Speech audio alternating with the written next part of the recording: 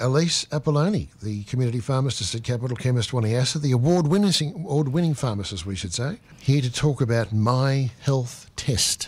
Yeah, so MyHealthTest is a locally owned company here in Canberra. It was developed, in fact, and it's a series of pathology tests, but specifically a HbA1c or glycated hemoglobin test, which is used to see what your glucose levels have been over the last couple of months, and it's an at-home kit.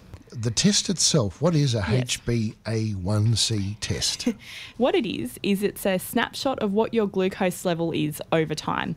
So if you prick your finger, as some doctors do, well, many doctors do, or health professionals do, or you might do it yourself at home, you get an immediate result of what your glucose level is at that point in time. With a glycated hemoglobin or HbA1c test, that actually measures what your glucose level has been over the last couple of months. And so that gives us a better idea of what's actually been happening in your body. Because as we were saying earlier, it's not what's happening in your body, occasionally that matters, it's what's happening most of the time. So if your glucose levels are high most of the time, that will be hopefully detected in a HbA1c test, so that you know, because a lot of people who are developing diabetes or are at risk of having diabetes or already have diabetes don't know that they have it.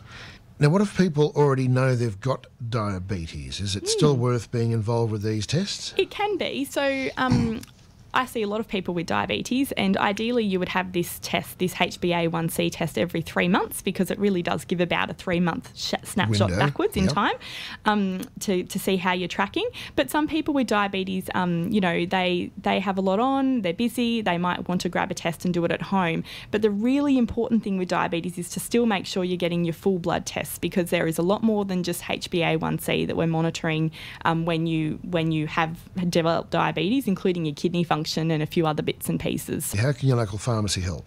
Most pharmacies in the ACT are what we call NDSS, or National Diabetes Service Schemes agents. So that means that if you already have diabetes, you're able to access subsidised strips and other diabetes supplies from those pharmacies. So that's handy to have.